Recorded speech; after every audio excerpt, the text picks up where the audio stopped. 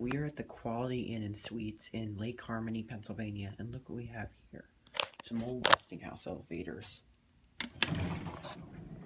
This one's right here. It closes really quickly. Listen to this epic motor.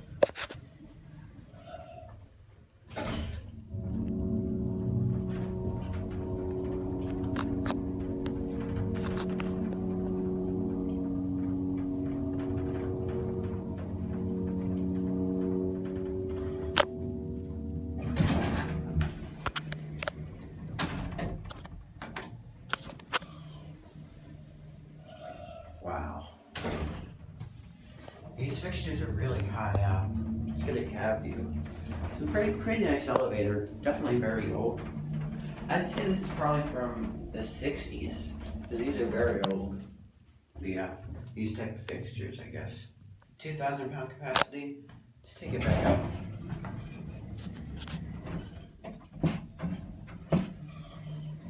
Doesn't even stay open, just closes right out.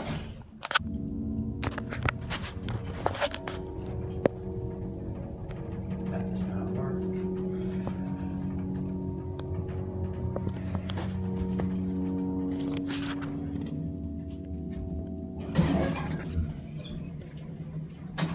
Let's get out real quick. Send that one down, but I don't know if the other one works or not. Notice on Westinghouse, pushing the call button does not reopen the elevator.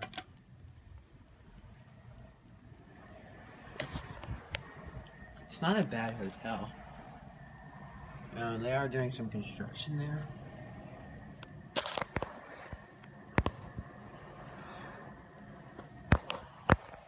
It's an older hotel, but it's not too bad. It's pretty cold in the hallways here, though. It's got an Adams button up here. I guess this was modernized. So small modernization here. Look at the motor, wow. I don't know if that one's been working. I think I saw that this one was on like 3. Or maybe it's up here. I don't think it's working though. The other one isn't. Westinghouse interlock, but it's sort of covered up so you can't read that.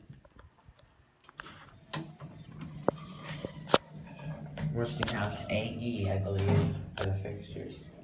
Hope we're going down. We might stop.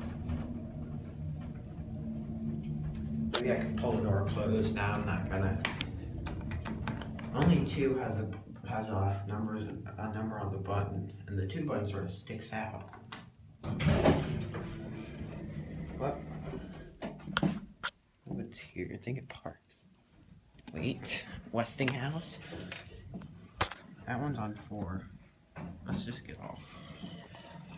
And that's it.